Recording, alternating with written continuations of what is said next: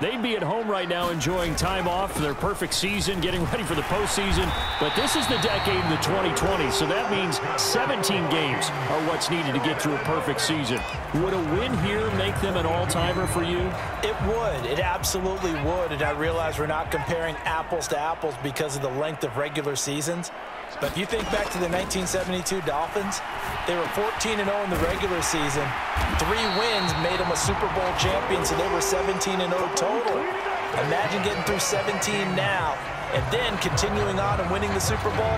They're an all-timer team already for me. So into Bear territory now. This is 1st and 10 at the 44-yard line. Back to throw. Dawson. And this is going to be intercepted. And the Bears are going to take possession of the football. Well, it's no secret he's had trouble this year with interceptions, and this is a bad start for him. First drive, throwing another pick. No matter who's broadcasting his game, that's how the conversation begins. Throwing too many interceptions. Can he take care of the football? If I were his backup, I'd be edging towards the coaches and saying, hey, how about giving me an opportunity? A pass there over the middle to start things out. And he's going to be marked down just inside the 35. I like how they work the tight end on a nice little under route there. And if you're going to give him that much space, he's not even going to catch the football. He's going to run away from you a little bit, and that's exactly what he just did there, picking up extra yardage. Down to about the 32. This defense for the Vikings, they played extremely well last week in that win over Green Bay. And I'm eager to see the game plan and trying to attack them this week, because when you take it away 4 times through interceptions, what do you do now when you go into a game? Do you decide you can't throw the ball? Do you try and run it more? Or do you tell your quarterback, make sure you see your guys open before you deliver? So back-to-back plays, each get nothing. And 3rd and 8 now. They'll be in search of 8 yards here as they hope to convert the first down. To throw on 3rd down. Curley, and that's going to be incomplete. The coverage too good there. The contact popped the ball free, and it's 4th down. Oh, that's going to hurt a bit because they needed to come through with a completion there. Now a drive that started with great field position is facing 4th down. And his kick here is good. And it's 3-0. The Bears hit the scoreboard first. So, Charles, they get to them with their first turnover of the game and then make it hurt a little bit extra with a field goal. And anytime you give the ball up, what's the first thing a coach tells his defense?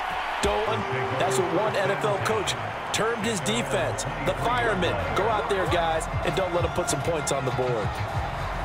Here are the Vikings now to start their next drive. They threw an interception the first time they had the football, only gave up 3 points off of that, so it shouldn't be a difficult hole to overcome. It really shouldn't, as long as they're not listening to the chatter coming from the other side, because when you throw a pick, look, I know defensive backs, they have a tendency to be a little bit loud after they take one away, but they also have a tendency to gamble a little bit more, thinking they'll get a second one. Maybe they can take advantage of that with some double moves. This one caught. It's the tight end, Hawkinson. Back-to-back receptions for him, and it's another first down.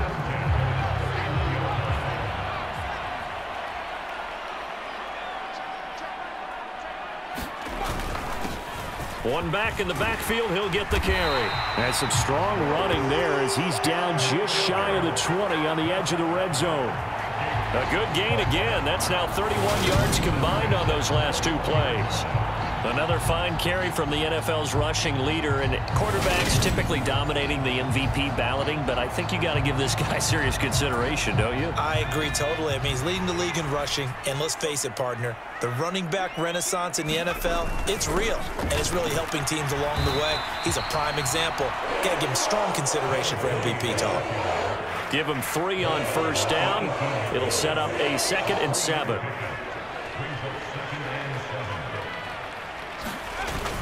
Off the bootleg, Dawson. This is caught.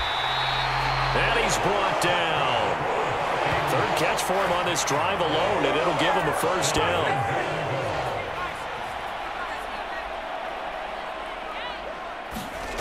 Looking to throw. Dawson. And it's caught in the end zone for the Viking touchdown by Justin Jefferson. A great play there. becoming just the second player with 30 touchdowns in a single year. And the Vikings have answered that early field goal to take a first-quarter lead. Good bounce-back drive right there through the pick on drive number 1. Drive number 2 leads them right down the field into the end zone. Agree totally. Excellent bounce-back, tremendous poise, confidence never lost, and obviously he transmitted that to his teammates as well. What a really nice drive. So the drive there took 6 plays. And it was all capped off by Justin Jefferson's touchdown reception. Minnesota's kick team ready, and the Vikings boom it away. 25 on the touchback. Chicago works their way back onto the field here for their second drive of the game. As we grind toward the end of the season here, and they haven't had the season that they had hoped. So let me ask you to play GM. Where might they look to make some changes? I think when you look into the upcoming draft, think hard about them drafting multiple offensive linemen. They've got to get stouter up front. And as a GM always tells me, Charles, this is a big boy league, and big people always end up winning games for you. Now a quick slant as the throw's complete. And he slips up past the 45 before being tackled. It'll be a gain of 16 for number 16.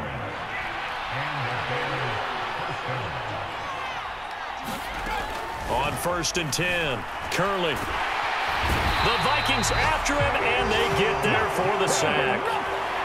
Myles Garrett in there to bury him for a loss of 11. Well, they're in some hot water now after that sack. It's 2nd and 21. Back to throw. Curley. That's complete right side to Kmet. And he'll take this to the other side of midfield before going out of bounds. That one good for 17 as they're set up better now for 3rd down. They'll need 5 on this play to move the sticks. From the gun on 3rd down. Curley. And the tackle going to be made at the 38.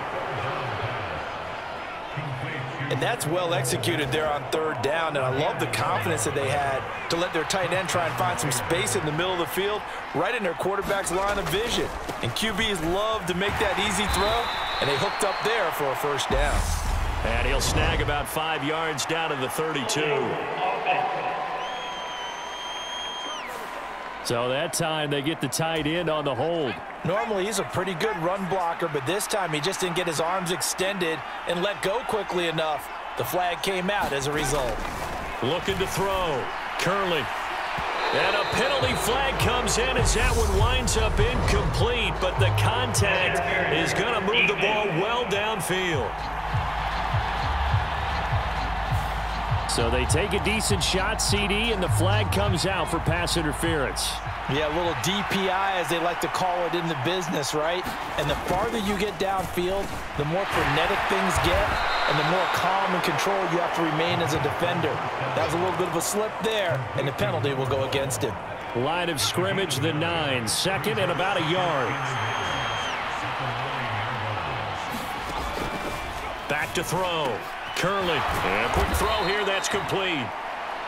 It's a 3-yard pickup. My estimation, as well they should. Well, that's now 5 catches in this first half alone. And he picks up another 1st down. He's been an important part of their offense here early. Buying time to his left. And he works his way past the line of scrimmage and then slides to a halt.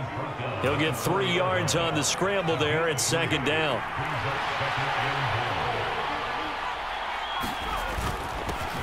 They'll try and run this one right up the gut. And he gets halfway there from the 4 to the 2 on a gain of 2. The line of scrimmage is the 2 here on 3rd and goal.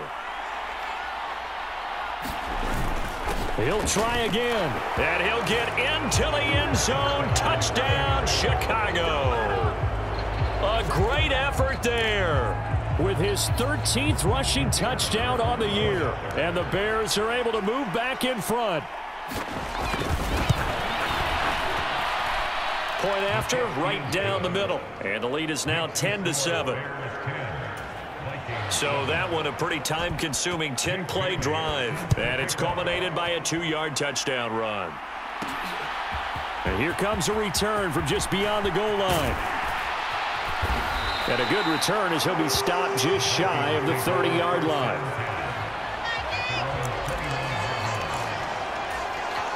The Minnesota offense about ready to get this next drive underway. As this offense comes back out here, Charles, they're trailing in this ball game, and they've been on the sideline for a while. They did score their last time out, but they just had to watch that long, sustained drive, so we'll see if they can shake the rust off. Yeah, and that's always a question that you have when you have to come off the bench after having sat there for a long time. Are you ready to go? Are you loosened up? But even more so, are you mentally alert and ready to put your best product out there? Oh, going for Jefferson downfield. And this a leaping effort, but it's knocked away and incomplete. He's got one touchdown pass already in this quarter, obviously looking for number 2, and definitely not playing the check down game. Now they face a 3rd down and 4 after that incompletion on 2nd down. Off the bootleg, Dawson.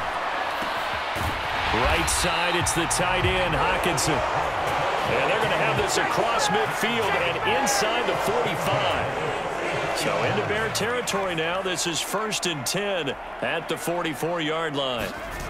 Off the bootleg, Dawson. Oh, leaping, and he makes the grab. And he goes down, but not before getting this inside the 25.